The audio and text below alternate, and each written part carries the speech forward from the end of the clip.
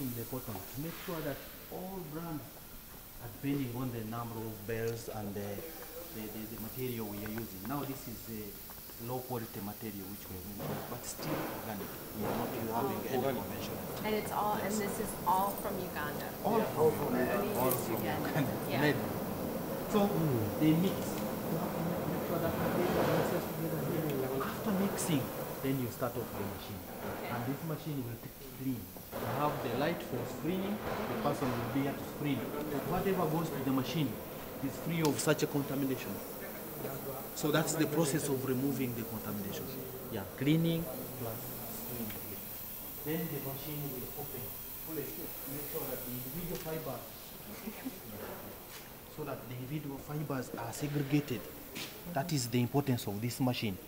Now, after the machine has segregated the fibers, then they will be transported through the chute to the carding process.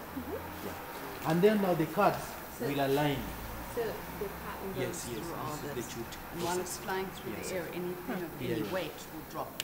Yeah, So exactly. you're trying to get all the dirt, all the contamination, and ultimately you've got to get all those fibers running parallel and straight, so that they can, and then they get spun. Yeah, exactly that. So that sand, when you open the cotton fully, the heavy particles like sand and these parts or remains of the seed coats, they will drop down. So we collect them from the machine. So you find that the whole thing is well cleaned. Then this See, machine, one thing to note, guys, is what you're seeing now is a 100% organic process.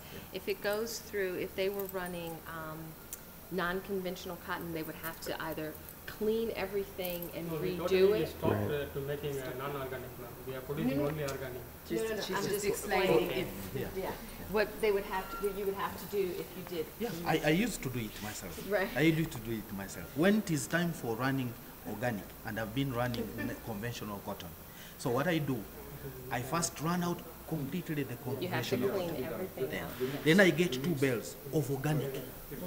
I open it. I use it to clean the whole system. And I regard it as conventional. I don't regard it as organic. It could be transitional. Yeah, it could be transitional, but in my no, sales no, process, no, I put it as conventional. Then there, I'm very sure that what will follow after cleaning is organic. Yes. But we went ahead and step and said, no, let's leave conventional alone. Let's concentrate on organic. Which is So why you now find the almost downtown, they're now rather closed down more than and go 9 through that months. process. 9 Yeah, months. they're only running organic. The process by which you go through organic and Yeah. conventional is exactly the same. It's just Yeah. the cleaning and The changing, so cleaning you and- can't mix them.